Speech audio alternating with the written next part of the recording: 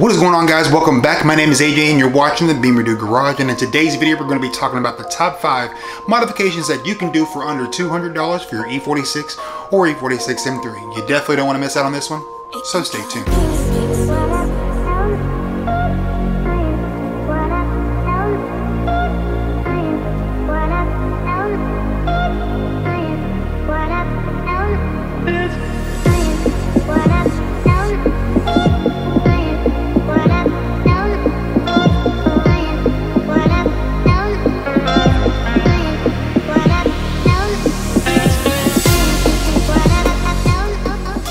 Okay guys, so if you clicked on today's video, you already know what we're here to discuss. We're here to talk about the top 5 modifications for your E46 for under $200. Now, I do know times are tough right now and adulting can be a little bit hard, especially when you have responsibilities. And let's be real, we all want to do something to our cars without necessarily breaking the bank. Now, I'm not sure about you guys, but I'm definitely not made of money and YouTube doesn't pay me a whole lot to do what I'm doing. So with that being said, I'm pretty calculated on what modifications I do on my E46. Keeping in mind, I do have another project that's in the garage that I want to modify as well, so maintaining a specific budget for each particular car is a bit difficult. So with keeping budgeting in mind, in today's video we're going to be solely using eBay for our parts searching and sourcing, because let's face it, most companies that are small use eBay to sell their products, and this is a great way to support local businesses. This is a great way to support small businesses given this time in our country. So without further ado, let's get on to the list.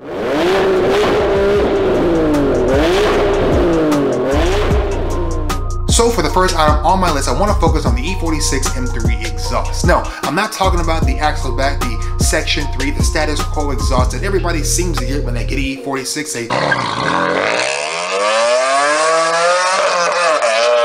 throw on an eBay axle bat and they make their cars sound like crap. Now, it's widely known that there's a couple things you can do to take care of that rasp that the E46 M3 is known for, that you either love or you hate, but in all honesty, we all kind of hate it. No, I'm not talking about the axle back at all. I want to focus on the midsection, or the section 2. This is the resonating section of the E46 exhaust that has a resonator on one side and no resonator on the other. It has been largely determined that this is a primary area that causes the rasp on the S54 engine, and there's been tons of write-ups on how you mediate that. And 90% of the time it has to do with an AR50 or some type of resonator that is equal to or equivalent to the factory resonator, thereby eliminating 90% of the rasp. No, what we're going to focus on is simplifying this section altogether. By using Manzo's 2-to-1 stainless steel mandrel bent center section, you are effectively simplifying the exhaust system, and the best part of it all, it works with your factory exhaust system. Coming with OEM flanges on the header side and the back box side, you can systematically choose your exhaust note, starting with the center section and then working your way to the back. And the best part of it all, no hacking, no welding. It fits with your factory exhaust, giving you the utmost control over your exhaust system. You can introduce a AR50 if you'd like, or you can leave it unresonated. It's completely up to you. The fact that it fits with your factory exhaust gives you way more options when it comes to itemizing and specifically tuning your exhaust to your particular liking, and that's exactly why it's made it to my list. So if you've driven an E46 or any BMW from the mid-90s to the early 2000s, you know the difference between a maintained shifter and a poorly maintained one. Anyone who's replaced all the bushings, anything to do with the shifter assembly, knows all too well that it can get expensive fairly quickly. So what are your options? Do you spend $1,000 plus getting yourself a CAE shifter, or do you spend a couple $100 less to get yourself something pretty comparable from RTD, from Coolworks? No, that's definitely not what I'm here to present to you. I'm here to present to you an option for a chassis mounted shifter for the grand total of about $110. I've been running this particular shifter on my E36 M3 for a few years. You guys just probably haven't realized it.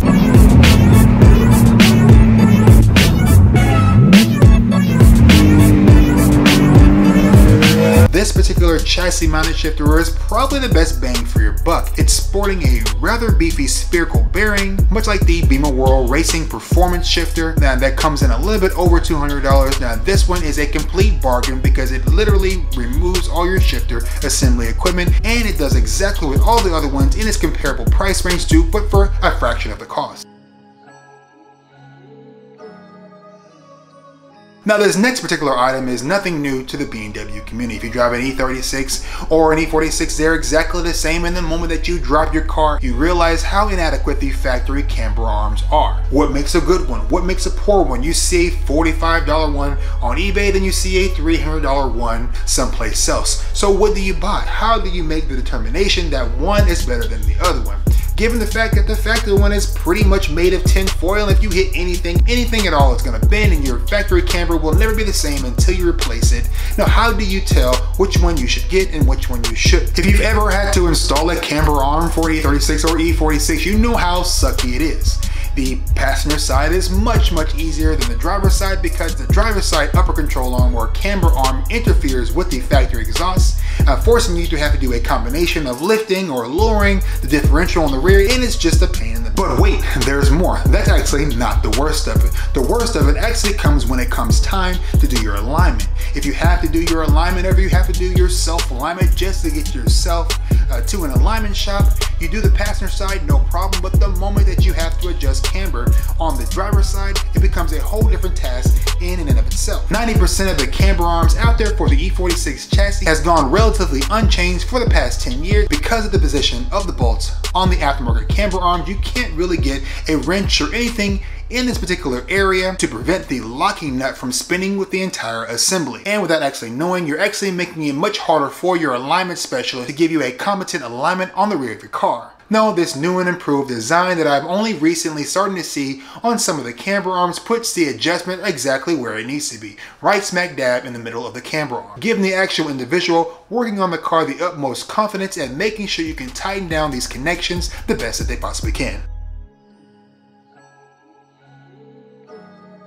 Now this next particular modification is one that definitely kind of flies underneath the radar. Whether you're a track rat and you're at the track every single weekend and you need to quickly throw on a new set of sticky rubber, or you have that garage queen at home with the 5 sets of wheels that you just like to try on as if they were Nikes. We have all felt that pain, that unnerving feeling, that cross-threading one of your lug bolts when mounting your wheels on. Yes, I do know that BMW does provide an alignment tool, but who actually wants to go to their trunk and pick through their semi-complete factory toolkit and use the alignment tool just to align your car when you could just install extended studs? Whether you're going for a factory look with a 50 mil or a slightly modified look with the 75 or the extreme tuner look with a 90 mil, the choice is truly up to you. And for a modification under $200, being as practical as this, it's really a wonder why it hasn't been done more and more often. Now, I do agree with the notion if it ain't broke, don't fix it, but we all know deep down, given the right set of circumstances, a little bit of rushing and that quick tire change can easily spell disaster and possibly make it to where you can't drive your car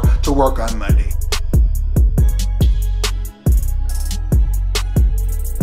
So for my fifth and final modification for the E46 M3 for under $200 has to be the front end sway bar kit from EM USA, a company that's been around for a very long time, who started off making eBay turbos, who are now pretty well known for making decent products. The EM USA sway bar kit comes with a 30mm 3-way adjustable sway bar, polyurethane bushings, and on top of that, adjustable end links with monoball bushings. Kind of a tough deal to beat for $159, and the best part of it all, it's made right here in the USA. So anyway guys, that's going to wrap it up for my list, my 5 top modifications for the E46 M3 for under $200. Did I leave anything out? If I did, let me know down in the comment section down below. If you made it through to the end of this video, thank you guys for sticking around. If you haven't already, go down to the comment section down below, leave me a comment. And while you're down there, hit that subscribe button right next to that, hit that alert button so you can be alerted every time I upload a video. Given the fact that you guys really seem to like this format of video, I am dependent on you guys to present me with options. And the best part of it all, buying things on eBay gives us an opportunity to support local businesses, to support those out there that may not be working right now. We can all do our part. We're going to spend a little bit of money modifying our toys. One of the best things that we can possibly do is support individuals in this way. Anyway guys, I really want to thank you guys for watching the Beamer Dude channel. I really appreciate